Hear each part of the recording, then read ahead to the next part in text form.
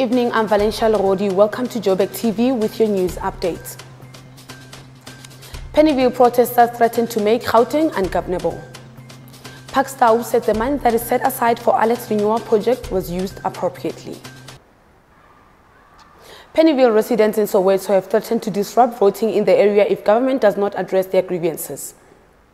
The group has shut down the area as they are demanding the title deed to the flat they have been occupying since 2005.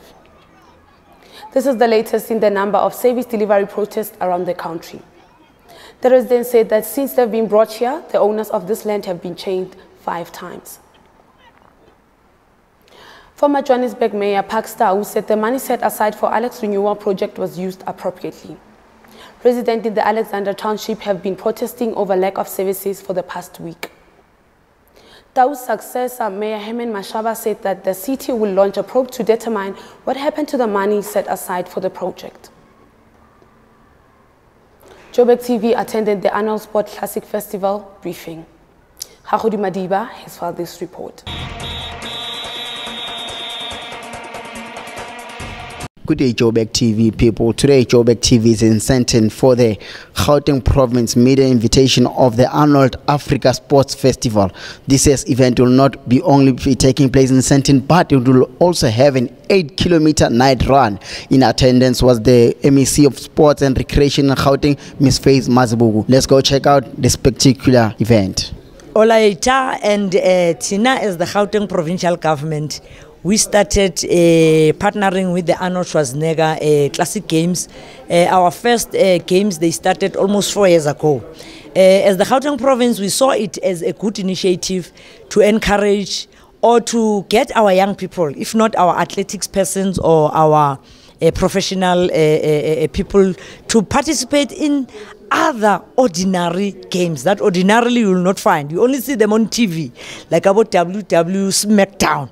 And bodybuilding. Of course, we do have bodybuilders in Gauteng, but there has never been a coordinated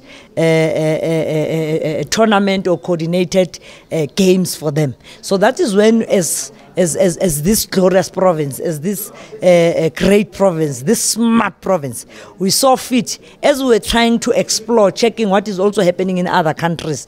If you've got big soccer tournaments, Abu La Liga and whatever, so why can't we also introduce something special? I'm very much excited to be part of the 8-kilometer night run, the Gauteng night run.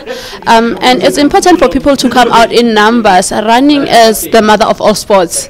And I'd say whether you play boxing, you need to run. You play soccer, you need to run. So from all different aspects of life, running has become a lifestyle and people need to keep healthy. So me being part of this, I think from the community that I come from, people look up to me and they want to participate in this kind of race. And who are we trying to sell it to? It's a big one. It's a big one, you know, and running is something that's close to my heart, and representing running in this kind of stature, it means a lot to me. There you have it. The events will take place from the 17th to the 19th of May 2019, and we'll also be having our indigenous games such as the Keto, the Beke. Can't wait for that event. From me, Hahudi Madiba, thank you very much.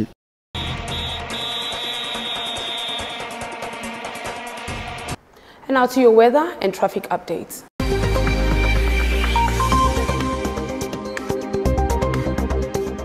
Thank you, Valencia. In your traffic update, in Krugersdorp on R24, the road is closed at Orient Hills due to protest action. Soweto on Canada Road, the road is closed between Soweto Highway and Main Reef Road due to protest action in the area. Now to your weather. It is a wet start to your weekend in Johannesburg at 21 degrees Celsius. Sandton is also at a maximum of 21 degrees and Midrand is at high of 22 degrees Celsius. That's it for your traffic and weather.